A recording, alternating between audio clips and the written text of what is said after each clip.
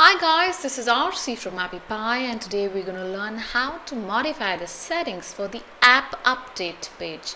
Now go to system pages and go to update. Here you could rename the page and call it what you like, and you can say that it's an app update page or simply update.